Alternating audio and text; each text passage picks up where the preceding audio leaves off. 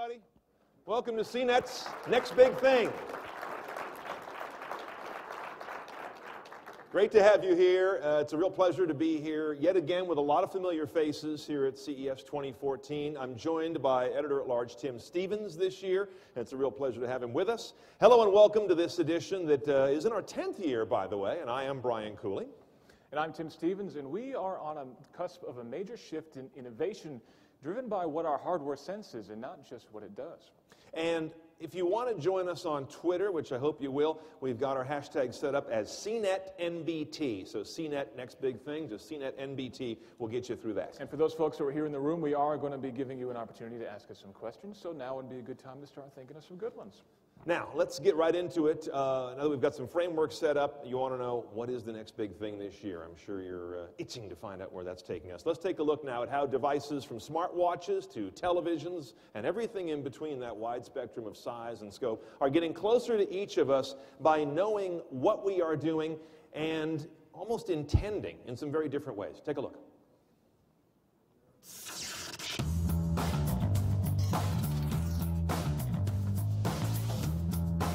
Today's so-called personal technology, in many ways, isn't. We poke at unnatural QWERTY keyboards, stab at touch interfaces of varying understandability, and repeat ourselves to clunky voice recognition tech. Please try again. What if it was just more natural? Sensor-based hardware that interprets the movements we make, the words we're saying. Text Mom, I'm running late. Even the direction we're looking is about to revolutionize consumer electronics. Connected glasses will augment our view of the world by following our gaze, knowing our location, and minding our preferences.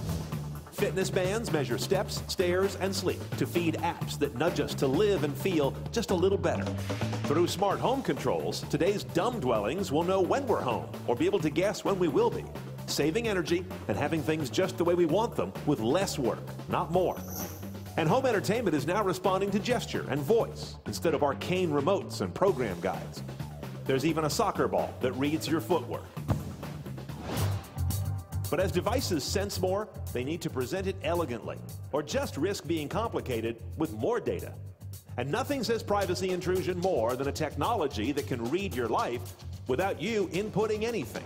This will be a new frontier in user respect for an industry that hasn't always been the best at that. And as this trend brings CE closer to each of us, designers must respond with devices we covet enough to wear, not just accept. The future will be sensed. Let's find out how we get there.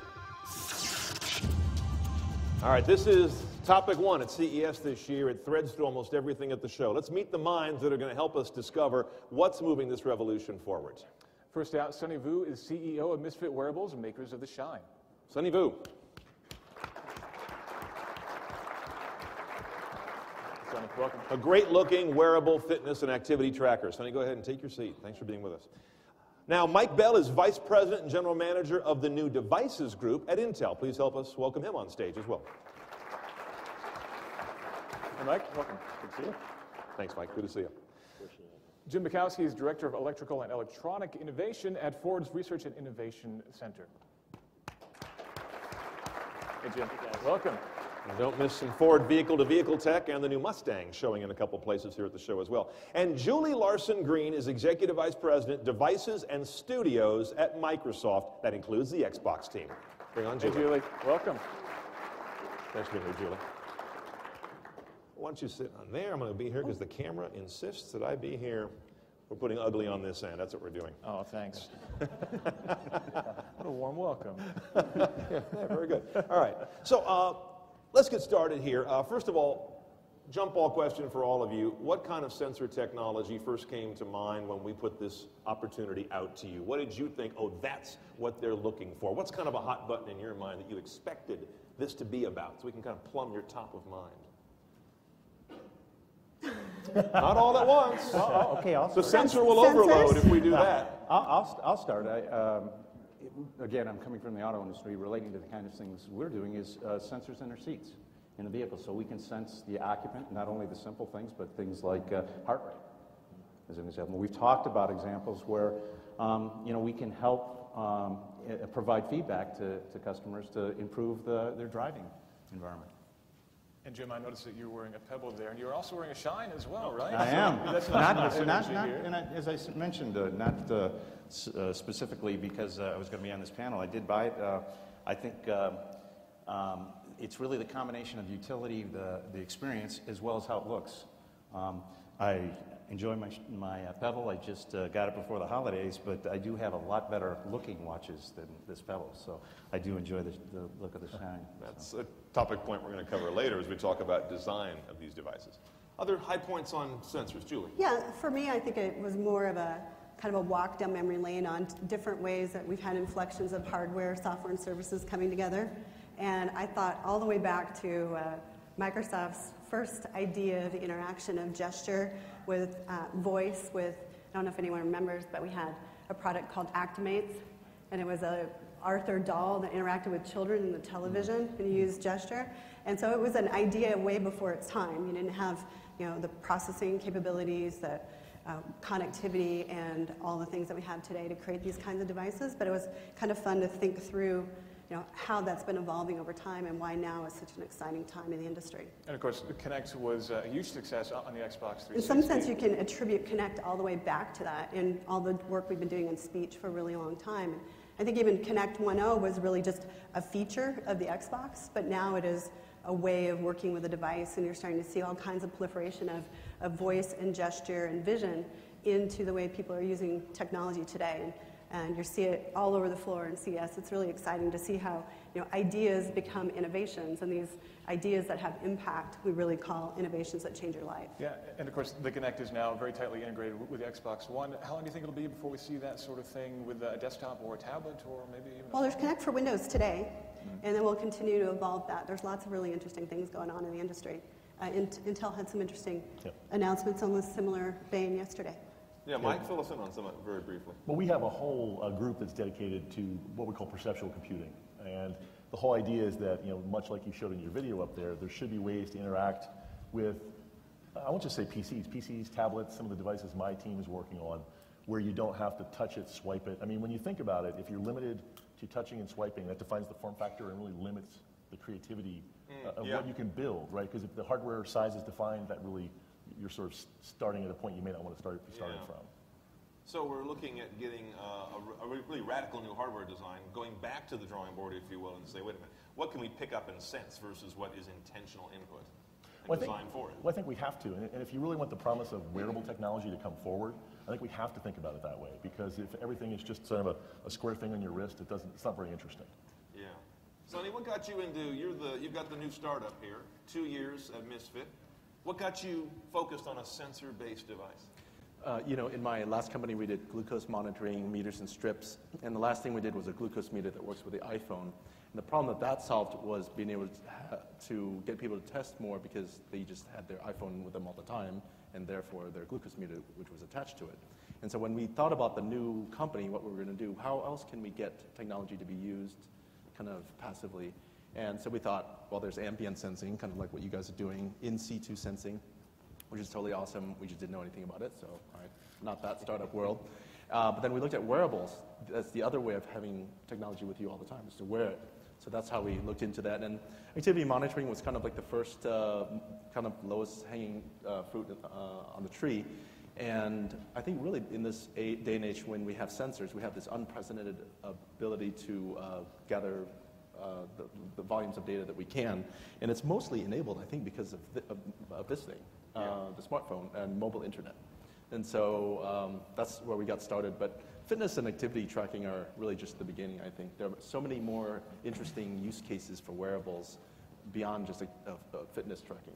Now, audience, you've already heard from every one of our panelists just in the early chat here that this idea of redesigning devices has come up again and again, a chance to go with a clean slate, and that form and function need to refollow each other. When you change the way you interact with devices, you also change their look and feel by definition. In many ways, the sensor era could be opening up a new golden era for innovative designers. Let's take a look.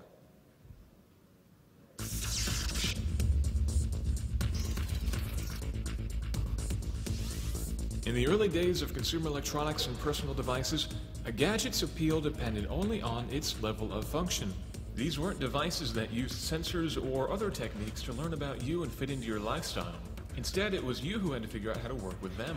One look at models like the Motorola Dynatac or every laptop from the mid-90s, and you'll see that battery life, performance, and features always trumped beautiful design. Today, with gadget revenues measured in billions and store shelves stocked with device after device after device, all doing the same basic thing in subtly different ways, design becomes an important means of differentiation. For some, how a gadget looks and feels is just as important as how much it costs and how long its battery survives.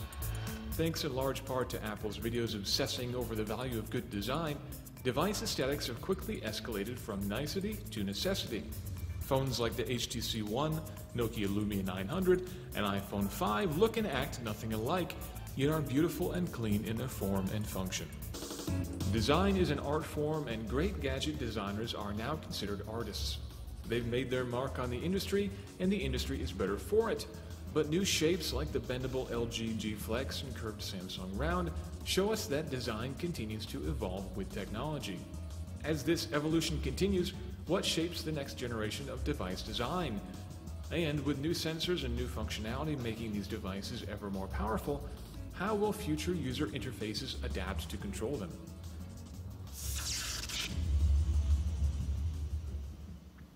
Now, Julie, you've built a pretty big hardware team up there in Redmond for working on Surface pretty much from scratch. What does it take to build a team like that to be competitive this day? Sure. It wasn't completely from scratch because we had the Surface table that we'd started before, which was a big table for touchscreen computing. So we'd done a lot of work with that team during Windows 7 when we added touch into Windows 7. And when we decided to go forward and make a tablet, we tapped that team to come over, and along with the mouse and keyboard team, and that started the genesis of it. And we had actually quite a few hardware people at Microsoft from Xbox, but we hired from the industry as well. Got quite a good team now, and excited about adding Nokia to the bunch. Yeah, absolutely. Now, Jim, at Ford, you guys are designing in the most unique atmosphere and perhaps the most constrained and regulated and liability-ridden atmosphere. You've got to do things to a little different set of constraints than anybody else up here. How does that affect your ability to really express what you think can happen? What can you do to pull sensors along quickly? Because there's always that comparison of the turn cycle of auto versus the turn cycle of CE. Well, I think you point out the constraints and the challenges. It's certainly great opportunities. We are, in the end, trying to create great experiences, overall great experiences in the vehicle. And a lot of these experiences people have outside of the vehicle, they want to bring in the vehicle, and it's a different environment. The first thing you're supposed to focus is on driving. And so dealing with driver distraction is important. Helping drivers be better drivers, driver performance, assisting their ability to perform on the road and so on. So the ability for the vehicle and the user, the driver, to interact in new ways, choosing the right kind of human-machine interface for the right kind of function. Not a single interface is best for every single function. And so the challenges, I'm excited about things like gaze detection, right? So as you look out the window, you can keep your hands on the wheels, eyes on the road, and ask, what's ahead? What is that building? If you look at the use case of navigation, we navigate from point A to point B, but really I want to get to a building, a location, an address, and I can't be looking at addresses all the time. It's much easier if you say that's the building, right? So it will be a combination of sensing. Gaze detection is great. Heads-up displays are great opportunities to keep your eyes on the road. So a combination of mashing all those things together and using the right interface for the right situation. Now, as we look at the array of products that your companies and others represent, there is the possibility that they can collapse into a few devices, that I don't need a car and a phone and a wearable all sensing a lot of the same stuff. Motion, some degree of vision, some degree of temperature. Is there a need for a few devices to work in all places? For example, a phone could do much of what you're saying in the car, not all of it, perhaps not as elegantly, and could also do what the Shine does. Are we trying to distribute sensor technology into too many buckets at this point, or is that just a factor of the early days? I'd say it's a factor of the early days that we're trying to make the all-in-one gadget that you keep in your pocket and does everything, and that's not really where it's going to go. You're going to find sensor technology that connects together through devices, and the simplicity of the form factor is going to be more and more important over time. And the magic of the form factor, I think, starts out when it's a special purpose device. Like the first time I held a Kindle, It felt so magical to me that there was paper on the screen. But over time, you add more and more capabilities, and it becomes more functional, but loses some of the magic. And so I think we're going to find sensors in all kinds of things, and then you're going to get access to the data and information from those sensors through the cloud, through the internet, onto the device that you're using at the time when you care about. But it's really about finding the problems to solve and the most elegant way to solve the problem. I think, if I could add, I'd draw a parallel to applications, apps on phones and so on. We don't need every single app in the vehicle itself. And a strategy we've taken with AppLink and leveraging the smartphone and connected devices is, hey, if Pandora is working great on your phone, all we need to do is add the right elements that make it work in our environment. We don't need to replace it. We don't need to have it actually run in the vehicle. Just let it continue to run on the phone, voice enable it, use some of the buttons in the vehicles, and leave it where it is. So leveraging those kinds of things in the different area that they are, if it's on the phone or if it's in another device, and embracing that, and certainly standards and things are going to help us do that. Well, and that's a really key point. I mean, to realize this concept of distributed sensing and things working together, we can't have islands of data. Right. We can't have people building data silos out of proprietary products. We actually have to have interactivity, interoperability between these devices, or else the consumer is going to have one thing that does this and one thing that does that and one thing that does this, and they don't talk to each other, and that's going to be a crime. I mean, the promise here is that you actually have a number of devices that all do something better together, so it's 1 + 1 is 3. And if we don't stop these proprietary data islands, we're going to have a big problem. And if I'd add to that is ecosystems as well, too. We have to be agnostic to the phone that's brought into the vehicle. If it's an Android phone, if it's a Windows phone, if it's an iOS-based phone, and so on, we have to make sure that our customer has a great experience with that. And so if my calendar is on Outlook and I have an iPhone and, I'm using Gmail, how does it still work just as well as if I'm totally in a Google system or totally in a Microsoft ecosystem? Is there any progress toward that front, Mike? I mean, we've got Bluetooth LE, of course, that allows these devices to interconnect pretty easily, but then when we're talking about the actual data they're exchanging, there doesn't really seem to be any standards there yet. Not yet, and something I think as an industry we have to attack, and I think it's up to us to be proactive about that, because it's the consumer that loses if every one of their devices they have has its own web portal with data that can't be shared between them. And it's something in Intel, we're agnostic, operating system, device, whatever. We think open standards are good, and it's something that we intend to be an advocate for.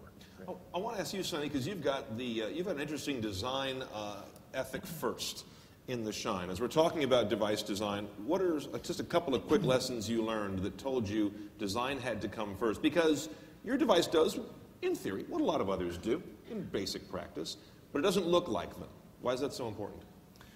Well, when we first looked at the wearable space, we felt like this space was in many ways a misnomer. Many of these wearable products were not that wearable, not because you couldn't wear it in the able sense, but you wouldn't. And so we said, well, and there was a kind of analogy to the pharmaceutical world and the medical devices world where I came from, where the top problem with many drugs is that you don't take them, not because they don't work or whatnot. And so same thing with sensors, nothing more useless than a really accurate sensor that measures all the stuff that you don't use. So we said, okay, let's get people to wear stuff first. And then let's force the invention needed to, this is not a lot of space to put sensors and wireless communication, all that stuff. But we said, let's figure out what people would wear, and then let's put the electronics and sensors in it. And in fact, this sounds a little weird, but we almost didn't have a sensor in it because we couldn't fit it in. So it was just going to light up every time you touched it to kind of inspire you to be more active. And then we said, we probably shouldn't do that. So. And why was metal so important? That would seem to be trivial, especially in this age of all kinds of advanced plastics and other finishes that are no longer seen as cheap. They're seen as elegant in this modern age. Yeah. You went back to metal. Nothing wrong with plastic. I think it's just not really part of the wearing vocabulary of a lot of people, especially women, I think. Cashmere, fur, leather, ceramics, gold, precious stones. Those are the things that I think people like to wear, not plastic and rubber.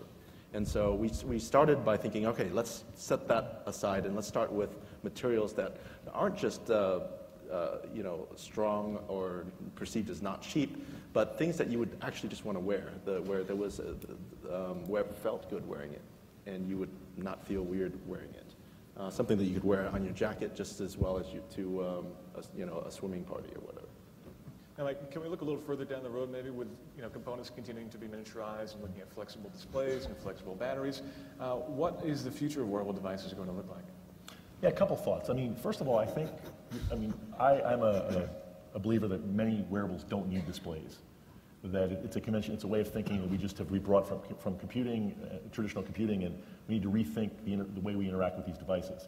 If there's enough sensing and enough other ways of input, the display actually goes away, and I think makes wearables look a lot better. The other thing that's interesting, though, we have Intel, our technology, the 22 nanometer. Means what's it mean, right? We are producing transistors and chips that are so small. We're already at the point where you can build tiny things with it. Where we're limited is the battery life. I think the biggest thing holding back true adoption of these devices is the battery life when you want to have a small form factor device, and there's really been no big advancement in years. So this is something where we need a lot of work to go make that next big leap. For a while it was fuel cells that sort of died out. Julie, tablets all look alike, if I can be blunt. Is that a problem, or does that just get a lot of needless differentiation out of the way and let the function shine more in the market? I think their tablets, a lot of them do look alike. Squares of plastic, they have things on the side you click on, but not all of them look alike. I think the form is very important, how it feels, the way it's distributed, thinking through, like some of the things we did with Surface to think about how the kickstand comes out and the viewing angles that you could sit at for the different heights of different people, what it feels like to hold, what orientation you're going to be using it in when you change orientations. There's a lot of detail that can go into the design doesn't have to be just a bigger phone, which a lot of them are, and they look a lot alike. And I think Surface has had some impact on the design of some of the other devices that you're seeing at the show. We're really excited about that. And how important is design language in defining a family of devices? Well, one of the things we did when we started the hardware team at Microsoft is it wasn't just the Surface hardware team. It wasn't just about hiring great hardware engineers. It was also bringing together the software, services, and hardware into a full end-to-end package. And so design of Windows 8 and design of Surface happened together. So Surface could be a stage for the Windows 8 device. So thumbing in from the side or swiping up from the top, all of the precision around the edges of the touch screen, all those things had to be worked through. The orientation being set up for high-definition television rather than regular television was also a design element from the software that went into the hardware design. And so that's really how we've been focusing on it being an end-to-end, sort of starting from the metal all the way up to the full package of how the product feels, and really focusing on the end result of the product.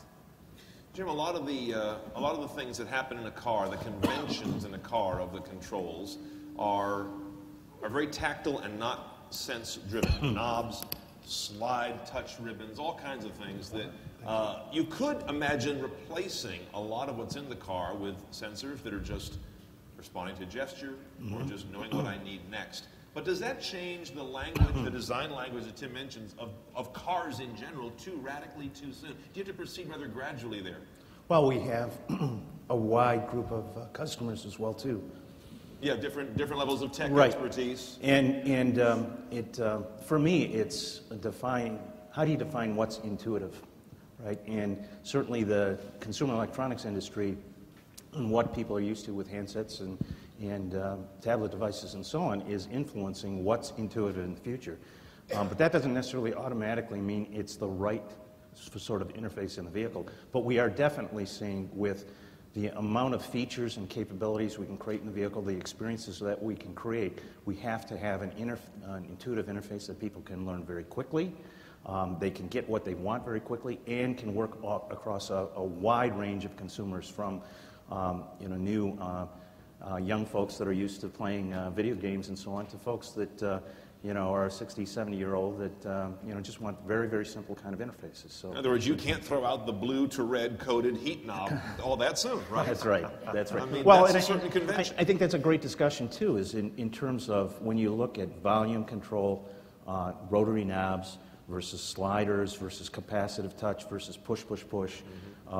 Tuning is an example, one that we talk about all the time. If you've got Sirius satellite radio with hundreds of radio stations and you're at channel 1, you want to get to channel 100. It's a long trip. You know, when you think about how you can flip through very quickly and yet still accurately, then it says it's a different kind of interface than maybe a capacitive touch or touchless. We're also on the road as well too. We're vibration and so on, and so we, you know, the ability to have very accurate touches and so on is harder to do. So have to factor all those in our environment.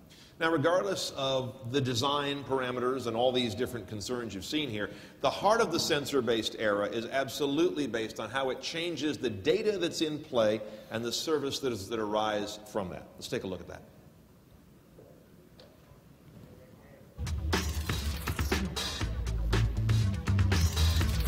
Sensor-based technology turns the user into one big data port, and data drives services. Two major shifts are coming to them. First, passive monitoring. You don't need to consciously do anything to feed sensor-based technology information about you. From the band that harvests your activity, even when you sleep, to glassware worn by someone else noticing you, to the smartphone with voice recognition always on in the background. New services will be built beyond intentional preferences, clicks, and likes, and when done right, could seem like magic. Then there's physical state. Your physical condition has seldom been part of the data set about you, but it will be. Fitness, activity level, health, even mental state can be divined, or at least roughly guessed, by tomorrow's services. It would be nice to only see ads for cold medicine when you're actually sick. But will it be nice or eerie to see them when you're getting sick and didn't know it yet, but some service did? And all of this moves privacy concerns to a new level. Only about a third of internet users today profess concern about wearables and privacy, but this is at a time when many of them don't know the hardware and platforms. More broadly, as these sensor-based services become ubiquitous, it might become harder to not share what they say about you. Your employer's healthcare plan may offer a discount for sharing your fitness band data, or a less positive note in your profile for declining to do so. And as home sensors come to critical mass, perhaps they become required, as smart utility meters have been in some areas, creating smarter regional resource usage, but perhaps denying personal preferences that are wasteful. Will users ever warm up to passive monitoring? Is physical state a bridge too far when it comes to information sharing? And can all these services really solve problems, or just present more information?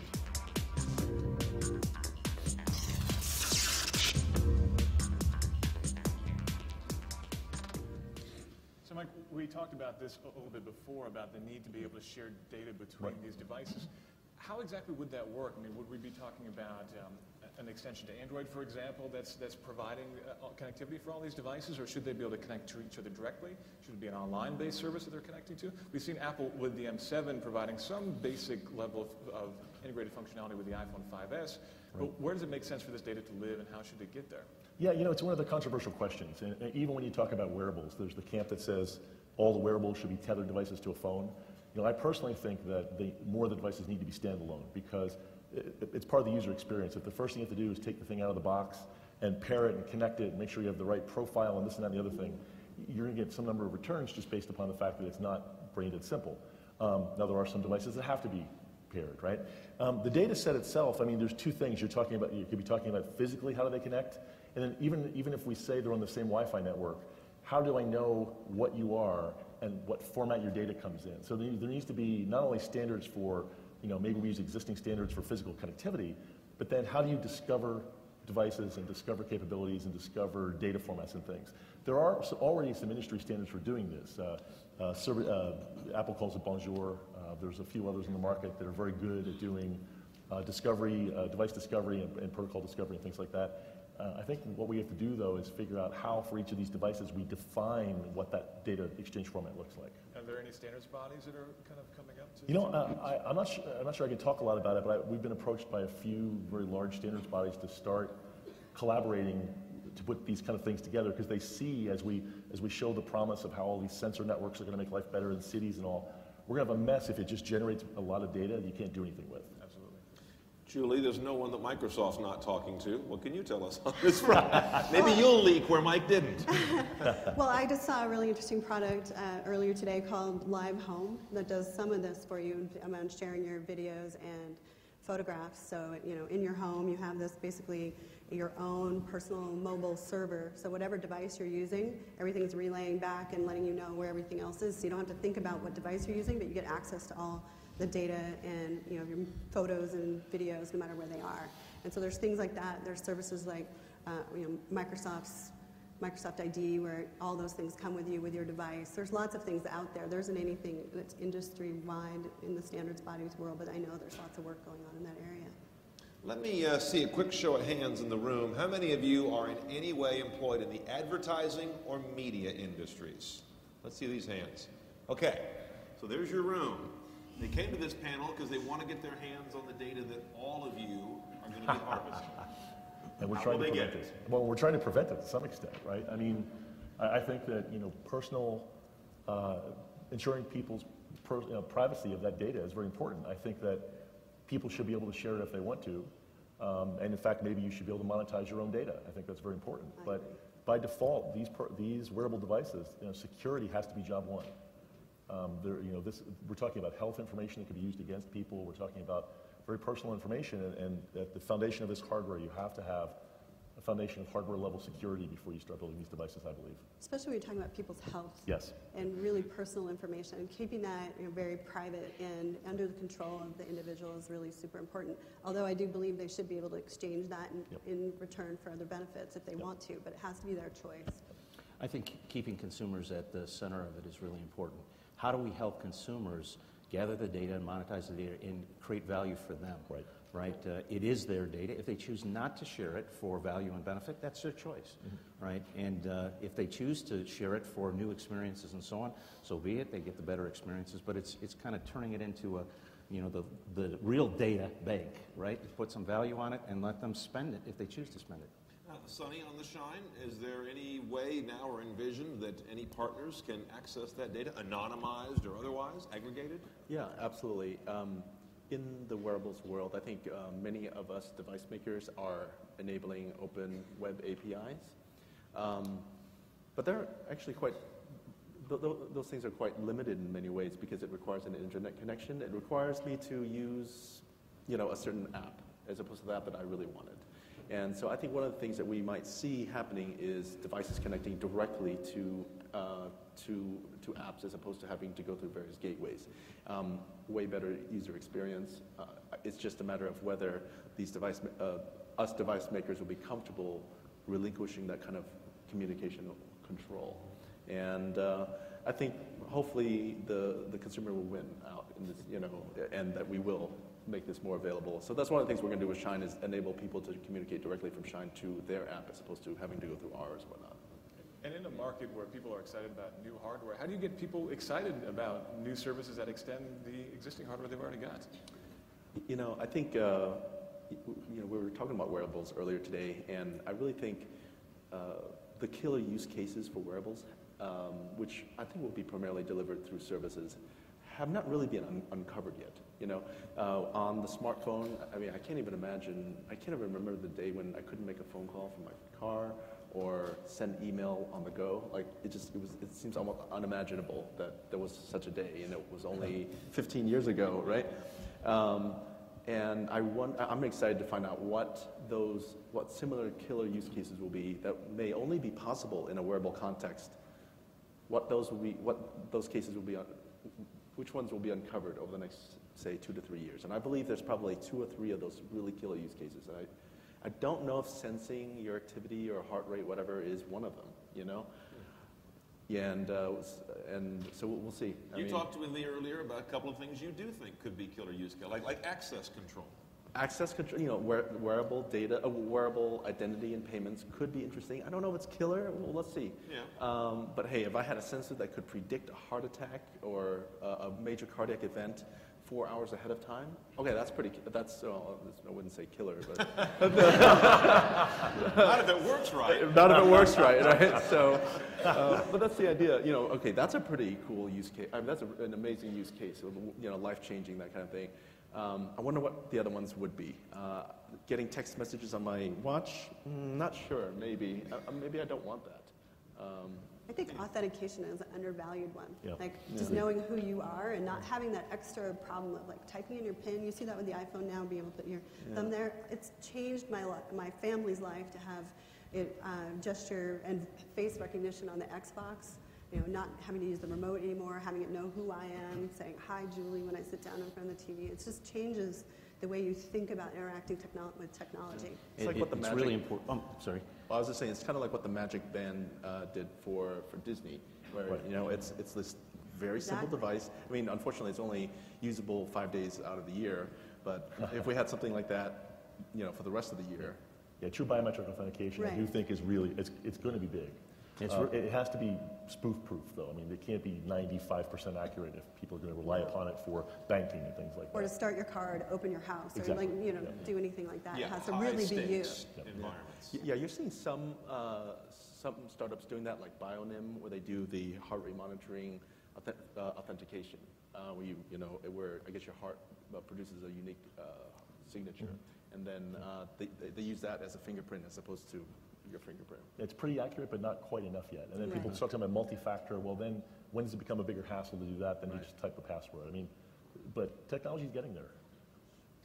When we talk about sensor-based computing on wearable devices, usually we're talking about glorified pedometer stuff, maybe heart rate. On the automotive space, though, there's certainly a lot of opportunities for services and data based on driver habits and that kind of thing. Can you give me some idea of what you're looking into it for? I think we're really excited about anticipating this idea of predictive search and so on, and anticipating what you need and presenting to you at the right point in time. Again, this focus on driving and driver distraction and making sure that we're keeping you focused on the road. If we can anticipate the best thing or the next thing you're going to need and present it to you in a very simple way by sensing, whether it's sensing information about you by looking at your calendar or whatever, it's going to make the experience much better, and it's going to make that proverbial magical experience that people are going to say, I want to have it. This thing, my car helps me have a better life. Are you guys looking into any alternate forms of authentication? I mean, we still have a glorified key. Even if you don't actually put it in the ignition anymore, you still have a key.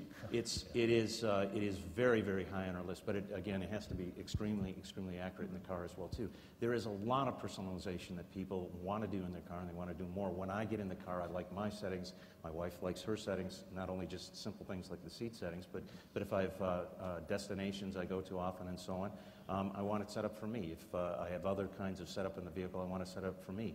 And again, putting in a number, a PIN, and so on to get all those kinds of things, is just, people aren't just going to use it. They do want to go from point A to point B and get it as simple as possible. Whether it's facial recognition and making sure that works, whether it's some of these other biometric kinds of sensing. We do have a pretty harsh environment, and so we've got to make sure it's extremely robust. But we're looking at all those kinds of things. So some of the things that come out of Connect in terms of the body structure and so on, differences. We don't have to worry about sorting out 10,000 different people. Half a dozen would be probably just fine. But again, it has to be very accurate for us. Is some of that accuracy that I'm hearing both in authentication and some other really critical, really perhaps killer applications, does that need the hardware to move and the services that are grabbing that data, do they need to have a higher bit rate, a higher bandwidth, a higher richness of data than we're able to throw off these devices now? Or is that not a hurdle? Are we getting enough data thrown off of these at high resolution? Is that a problem? I think so. I mean, actually, I think, to some extent, it's not we do need probably some better sensors.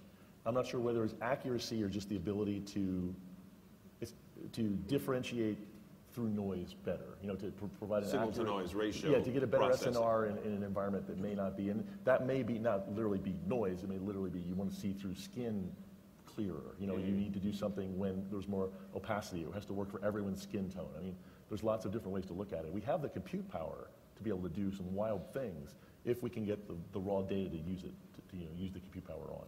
So perhaps more a matter of filtering data than getting more of it. I'd say that's probably true. Okay.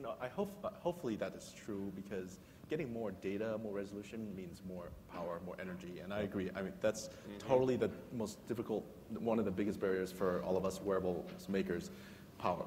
I mean, wearability design and making sure you don't look like a dork when you wear it is, okay, that's important. Okay, Job one. Yeah, we're working on that. But the second, and like a very close second, is power management. I mean, one of the biggest complaints in our corner of the world was having to charge stuff, having to, you know, if you lose your cable, you know, and that was just a big annoyance. So that's what we try to do, is just like, let's not ask people to charge things. So that's one of our commitments: make wearable products that you don't have to charge, that you can just use. You know, if you think back to the 70s, there were 3 things that you never had to charge: your computer, tablet, and your phone. And now we have more chargers than ever in this wireless world. And you may have the only product on the show floor that doesn't need charging. Congratulations. It's a battery. I forgot about batteries. Grief. Well, you mentioned the services aspect. I think adding in, you know, machine learning and crowdsourcing to these devices is a huge part of filtering the data and figuring out what the data means and how you can make that applicable to someone. It's not just, you know, your heart rate, but your heart rate compared with other people of your age doing the same kinds of activities you're doing and where you fall in that range. They're just starting. We don't have enough users of that sort of thing today yet to really be able to do as much as we can do and find those really sweet spot scenarios that people really care about, that really resonate with them and part of their lives. Now we're getting well into our conversation here. I want to invite anyone who has questions to, where's Allison? She's got the microphone, and she's going to be, here she is, right in the middle of the hall. Allison from CNET's going to be able to come to you with the microphone if you have questions. We'll get to those here in just a moment. So let's get a few of those teed up. It's a rare chance you're going to have this diversity and expertise of a panel in one place. Now, Mike, you mentioned higher definition sensors, but are there any new sensors that you'd like to see in devices? I mean, I remember when it was interesting when your phone had a gyroscope, but now phones have barometric sensors and temperatures and humidity. It's kind of overwhelming, but is there anything new that you think we should have in our devices? Well, I tell you, you know, I don't think we're really taking advantage of the sensors that are in there today. I mean, we, in the latest Intel chips for phones, we have something we call sensor hubs. It's basically just like what Apple did with the separate bolt-on part. Ours is actually built into the main processor. And it's amazing, from the sort of 4 or 5 basic sensors that we have today, with the right software algorithms, I can tell you stuff that you would have no idea how I guessed it. And it's a lot of work. I mean, it's crazy math that I don't pretend to understand all of it, but I don't think we've actually fully taken advantage of that yet. And it gets back to, we have to have a low enough power mode where the sensors are always running, because if it only runs every 5 or 10 minutes, it doesn't have enough accuracy to really give you interesting information. And I think we're finally getting there as well. Great. All right, I think we might have a question in the audience. Let's tee someone up. Give us your name and who you're with, what you do here. What are you at CES for? We host a wearable fashion show in Calgary, Canada.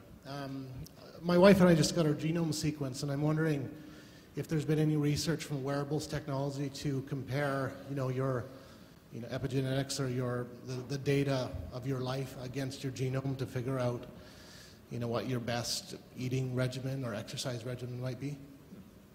When we're talking about data, I mean, there's a huge data set in our genome that would be... It's already in you. Yeah, exactly. It doesn't need to be harvested. You're carrying it around. Anyone know about any intersections in that area? Would that require a device, or would that simply be a service of some sort? Sounds like a cool startup idea. All right. You just give Sonny an idea. Take that and get some That's VC, a buzzword. I think. Hadoop, big data, blah, blah, Big blah. data, genome, sensing. Figuring out the food you eat is hard. There's a product, I don't remember the name of it, that's doing that. So it'll, try to figure it out, but knowing what portions you have in front of you and how many calories it is, that's a problem that's been tried to be solved for a long time. It's very hard. That in itself, yeah. We have another question right here. Because I say the pie is only this big. I guess that would also be a data filtering question. Let's go to the next lady we have here. Hi there. Next gentleman here.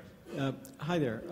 One of the things I've noticed with all the proliferation of apps and all the rollout and adoption rate being very high of the technology is that bandwidth is getting harder to come by. There's dead spots. There's little bits of data you can get. Have you thought much about like bandwidth sharing? Let's say there's 10 people in this area here and they all have some aggregate amount of bandwidth that they're able to get that they're not using, and I'm in their area and I need a little more. How can you guys figure out some kind of topology or mesh networking that helps share available bandwidth so the ones with the need get the bandwidth when they need it, and then the ones that are idle kind of give it up for that time frame? It would certainly help these data-hungry apps perform better. Any any bandwidth, availability intersections with the kind of sensor devices we're talking about, or is it all local personal area network? Well, I mean, to his question, I'd actually argue that the current pricing models for all-you-can-eat data plans are assuming you don't do that, right? Because, I mean, if in fact you can start brokering unused data, I mean, you can see where you could really kind of remnant data. Yeah, you could really rapidly fill up. You know, the pricing models are based upon some amount of people not using what they're paying for, right? So I'm not sure the carriers would be all that happy if you started to do that. I mean, could you do it? Sure. I mean, it's just a matter of engineering, right? But I think you would really take some changes in the way we in the U.S. pay for our data plans to really make this something that would fly. We have another question in the center of the hall. This lady's been waiting patiently. I'm Skylar. I'm 13 years old, and I was wondering if someone has a device that's providing sensor data, and maybe they want to compare their data, but they don't want to share it. How would that work? And also, what are the privacy implications of having these always-on sensors that are constantly providing information that someone may not want to share? That's a great question. Didn't mean to call you lady, Skylar. Thank you for your forbearance. The lights are right in my eyes. Sonny, do you have any insight into a safe way to socially share your data? You know, there's a lot of, you know what's interesting? I heard a story from, I think it was the CEO of Lose It, where he was talking about how there's, you want to share your data with different types of people, not necessarily your friends. So there was an interesting story where people did not want to share their data about how much that they're trying to lose weight with their friends. They just wanted their friends to compliment them that they lost weight, but they wanted to lose weight with people that were trying to lose the same amount of weight, same kind of background. And so I think it's tricky. You don't always want to share this data. Sometimes there's a privacy thing, and sometimes you really do want to share it. So it's not. I don't think it's just about privacy. I think maybe it's selective privacy.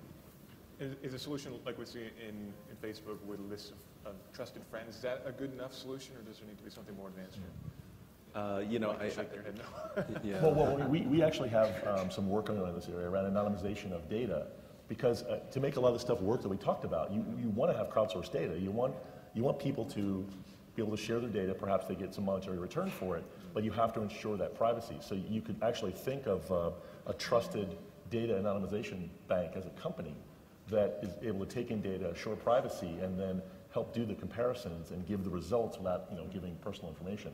I think that's actually something that's not too far off. And Julie, there's actually been a lot of talk about that with the Xbox One, because Right. the Kinect is always watching you and always monitoring you. Right, but it's How are you not guys sending anything preserving? back. Okay, It's so it's all just staying keeping track of what you're doing with the device. It's not sending anything back over that's personally identifiable information. But I was surprised that for a 13-year-old to be worried about privacy, because my son seems to be Snapchatting everything that he does. He's 13. So maybe I should have you talk with him about it. Your generation was supposed to have forgotten what privacy is. Until they try to get into college. All right, folks. We have any one question? Allison's got one left. You get to have the last word, sir. Tell us who you are and what you're doing here at CES first. Yeah, hi, I'm Shishir. I work with a company called Mobility 360 based out of Hong Kong. So the question is, we have got various sources of data. One is the sales level data coming from the CRM system of the company, what is a consumer purchasing. Other is a lot of the social media data, which is on Facebook, about the interest of a consumer. Plus this variable data getting shared with friends on Facebook. So how can a marketer bring all these together to suggest the right product or service for the consumer? How can all this data, the big data, come together in terms of right marketing activities or advertising activities? So how do we define basically a globe of data around an individual, including wearable data and fitness data, plus social data, plus me saying, I'm happy today on Facebook, that kind of thing? Is there Plus the any way? CRM data, the sales data also, the credit card data. So how can all this be brought together for better marketing programs? So what are the group's thoughts on that? I figure we should end with a small question to make this easy, right? Thank you. Thoughts? Or should we not even go there? I mean, honestly, my group is working the technology and the gadgets. I do think this is something we're going to have to worry. I mean, it's the next level up, right? Once you get all this data, I do think it's important. Again, not only do we need to figure out, the things that are generating this data, how much do they send back or how much do they process? There's the distribution of the data. Then once it comes back, how do you put it together and make sense of it? I mean, we're doing a lot to create data, but then to your point, I mean, how do you make it useful? Well, sir, I think next year we'll have someone from the NSA on the panel making some good answers. There already was. Yes. You just didn't know it.